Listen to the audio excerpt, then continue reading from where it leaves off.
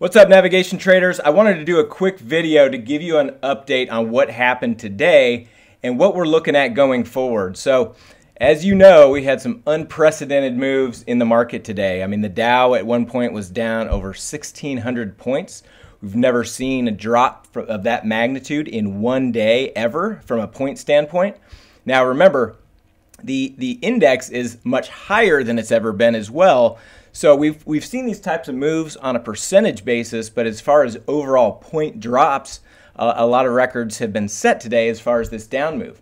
We're looking at a chart right now, the S&P 500. You can see obviously we were down about 60 points on Friday, and then on top of that, you know, at one point down about 160 points in the S&P. It's down about 136 is kind of where it settled after the close. So the question is, what does this mean to us? What does this mean to our portfolio? And, you know, I've been talking about, in every weekly update, I talk about the velocity of a down move can be much greater than that of an up move. And the analogy I use is the market takes the stairs up, but takes the elevator down. And that's exactly what has happened here. You can see we've grinded higher. In the first part of this year, I mean, it almost felt like the market was crashing up, but now we're seeing what can happen when things start to move the other way. So that's why it's so critical to keep that short delta in your portfolio. You know, I talk about this every weekly update. Make sure, since we're selling premium, you've got to keep short delta in your portfolio for protection, because this market is not going to continue to go up forever. And so that's what we're seeing here. But if we do a quick rundown of our positions, if you look at the euro, I mean, it had a little bit of a down move today. We've got this strangle on. You can see price is right, almost dead center in our strangle here. So looking good there. With the ES, we did put on a new iron condor in this market today. So if we take a look at that one first, you can see with this big down move, it's still within our range. So we're still okay there. The other piece that we took off our short call vertical today and booked a profit on that piece. Of course, that's been rolled, so we're not profitable on that yet. But then we've also got this long put vertical, which has come in nicely too. So we'll be looking to roll this tomorrow because we want to continue to keep that short delta. What happens with these types of moves is, you know, you may think that you have enough short delta, and what happens on this big move, it eats up a lot of those short delta because you're taking those positions off, or you're rolling them, or, you know, everything that we've been doing today. And now we don't really have as much short delta as we'd really like to have, whereas we were a little bit overweighted before. So that's just the nature of a huge move like this, which is really unprecedented. So on this long put vertical that you're looking at here, you know, we've made over 800 of the 1,062 of max profit, so we're going to be looking to roll that and continue to keep that short delta on for that position. If we look at nat gas, still sitting good here. What you'll see, because of the spike in implied volatility and everything, even if your price is centered, you'll see the profit line may have moved down a little bit because of that implied volatility, making the options more expensive. But we're still in good shape in nat gas. In the ZN, price was hanging out down here at the lower end of our range, and with the flight to quality with stocks down, bonds jumped up, and so that recentered our position there, so we're looking really good on that one. On soybeans, still got this iron condor, not a huge move in soybeans, so looking okay there. In wheat, we've got these two iron condors on, both prices within range on both of these. I did the calculation on wheat, and we're actually profitable in wheat now. So once we take these two off, we'll actually close out this wheat position for a profit, assuming we don't have some crazy move in the grains. In DIA, you know, huge move in the Dow. So, you know, these short call verticals, which were originally part of iron condors, have finally come in nicely. So we'll be looking to roll those, you know, potentially tomorrow or sometime this week.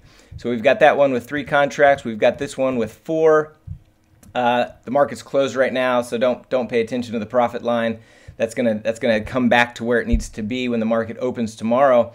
But we'll be looking to roll these. You know, we've been kind of rolling these as they've been going against us, and now we'll roll them as they're going for us. and give us that ability to get back to profitability in some of these that we've been holding for that short delta. We do have a full iron condor in DIA, and it did blow through the lower break even on that one, so we'll be looking to adjust that one tomorrow. So look for that. Sometimes when you're in the presence of a huge move like this, the markets get a little bit wide, so it does get hard to fill your orders. So you've got to put in limit orders. Absolutely do not use market orders. Use limit orders and let price come to you. When we're having these massive swings like we saw today, you just need to put in the price that you want to get filled at and let the market come to you.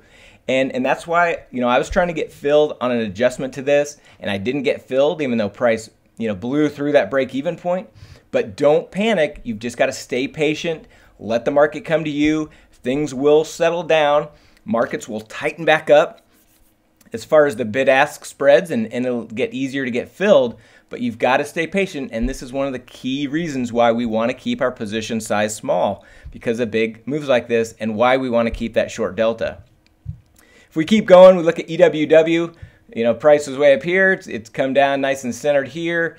Not as much profit as we would have if implied volatility didn't spike, but we're looking good in EWW. Same with EWZ. Price made a big move down, but still well within our range there. FXI, the Chinese large cap, price was way down here, and now price has come into center, so we're looking good there. GLD, sorry, my dog Vix is barking in the background. GLD popped up just 0.25%. Not a big move in gold. A lot of times if stocks are selling off, you'll see an uptick in gold, but we didn't really see too much there, but we're really nice and centered in our iron condor in GLD. IBM, this is one that we rolled, with the pop-up and implied volatility. You can see we are down, but still well within our range, so just playing the waiting game in IBM. IWM had a lot of short delta in here.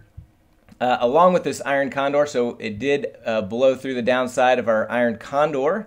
Again, don't pay attention to the profit line with the market closed right now. But we did book a piece of that on our short call vertical today. So we got out of that. Obviously could have made a little bit more had we held it, but we didn't know the market was going to continue to the downside like it did. But what we'll look to do in IWM is we will look to add another iron condor with this spike up in implied volatility. We'll continue to keep that short delta in our portfolio.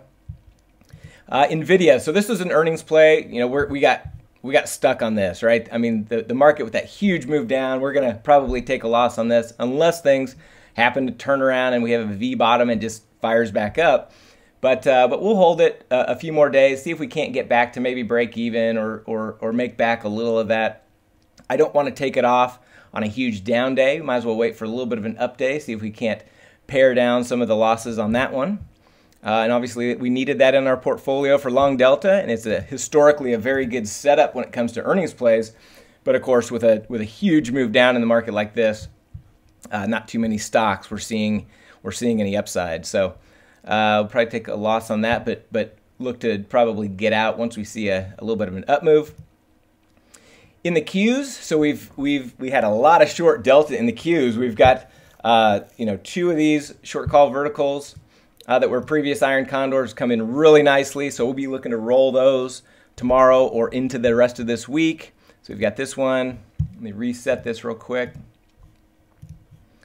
So we've got this one here, and so you can see we've pulled a nice bit of chunk of profit in this piece, so we'll roll that to keep that short delta. Along with this one, kind of a similar, just a little slightly different strikes, but we'll look to continue to manage that one by rolling. Now this one here, this is the loan position we still have in our other account, it's come all the way back in here, so if we get a little bit more of a down move, we'll probably just close that one out and then keep these other 2 verticals in place. Tesla, same story as NVIDIA. I mean, this was an earnings play. We just got, it got caught in this huge downdraft, so maybe just look for a little bit of a pop-up and get out of that one and take a small loss there. XLU, the utilities, still very centered, so price was up here, but it moved down a little bit, but still in good shape there. And XLV, so this is one where we've got two pieces of this on. We've got this short call vertical, which was part of the iron condor, and price has come back nicely in that. I was trying to get filled on that, did not get filled today. So hopefully we kind of stay here to lower, and we'll get out of that and book a little profit on that piece. And then this one here, if it continues to move lower, we will need to adjust. Again, I was trying to get filled here, but bid-ask spreads were so wide with this huge move that we didn't get filled, so we'll continue to monitor that and make adjustments as necessary there. XOP, excuse me, XOP is the oil-related ETF that we put on the trade of the week this morning, and still very centered. Even with that 3+% down move, we're still well within our range. But with that huge spike in implied volatility, you're going to see your position down some. So nothing to do there except for play the waiting game. And in XRT, still in good shape here. Just need a little bit of an up move there and some implied volatility contraction to benefit both of these. If we do continue to move, we'll continue to roll down our calls to adjust those positions, but still in okay shape there. Now, the other thing is, with implied volatility so high, we do want to be adding whether it's with adjustments or entering new positions. So what I like about our portfolio is we're very diversified, and I don't want to get too overweighted because this thing could continue to move down or it could shoot back up, and I don't want to put ourselves in a position where we're too overweighted.